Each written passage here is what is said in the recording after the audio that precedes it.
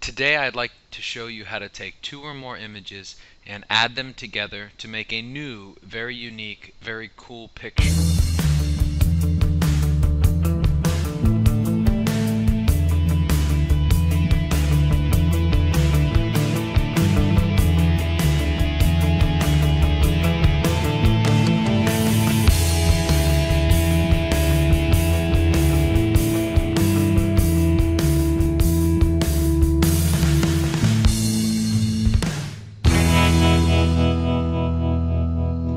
Now the program that I've used to make these images is Paint.net. It's a free open source program. It's really cool. It's not as great as something like Photoshop, but it's easy to use and, most importantly, free.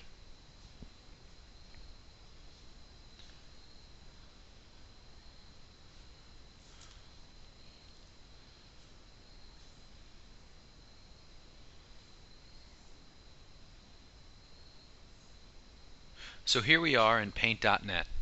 The first thing I'm going to do is bring in a background image. Now, these might be in various locations on your computer. Wherever you have this file saved, you want to go and bring up a background image.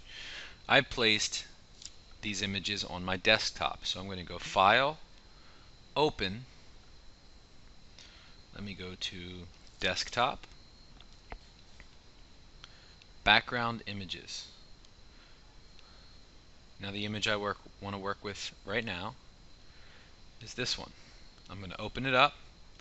And you can see here we've got a picture of New York City, the Statue of Liberty. Now I need an image of an animal. So let me come back and I'm going to pull up another file, another picture of an animal.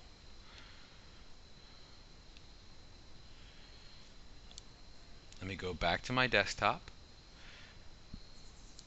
and I'm going to pull up the animal PNG images. Now these are images where I've already deleted the background out of the picture. I have some cheetahs, a diving whale, a walrus, a lying tiger, flying eagle, and a whale. Since I have water in this picture, let me try this whale and see how it looks. So here we go. I've opened up this picture of a whale. Now if you see here at the top, I have two images, or two projects open in Paint.net. I have my New York City picture and I have my whale picture. So I want to take my whale picture and put it into my New York City picture. Here's how I do that. I need to use this tool right here. It is called the Rectangle Select. I'm going to click on it. I'm going to highlight my whale. Make sure you get all of it. You need to get the whole picture. If you only say get part of it, you're only going to copy that part. So make sure you copy and you select all of the whale picture. Edit, copy. Now I've copied it. Let's come over to the New York City picture. I'm going to go Edit. I don't just want to paste. I want to paste into new layer. It's going to put this picture right on top of the New York City picture. There we go. Now, if your animal picture or whatever picture you're pasting in happens to be larger than the image that you're pasting into, you'll get a message that says expand canvas size or keep canvas size the same. You want to keep the canvas size the same, and then you want to resize your animal picture. So let me shrink this whale down to about the size that it might be in this image.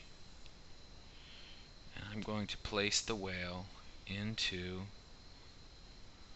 the water.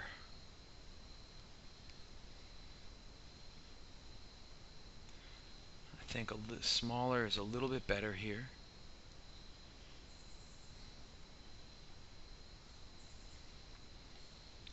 And there we go. Very easily I've added a photo of an animal and I've put it someplace where it doesn't belong, and it looks kind of cool. We've got different colors on a black and white photo.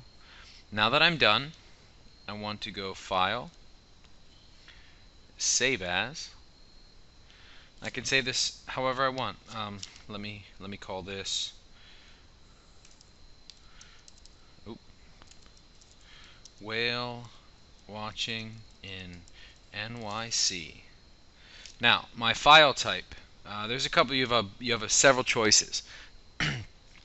A paint.net file is this working file that I'm working on right now. I want to save this one since it's completed and I'm done. I want to save this one as a JPEG. Everybody knows JPEGs. They're pretty much the standard for images. So let me save that to my desktop. I have a file here called out of place.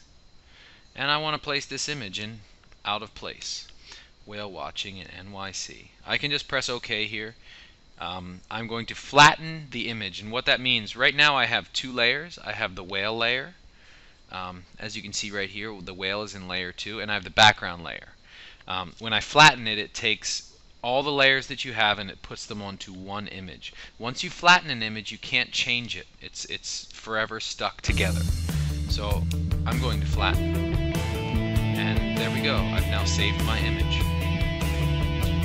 Well, I hope you found this little tutorial useful and that you can now take two pictures and put them together to create your own unique and cool image. Check out more videos to learn more about Paint.net.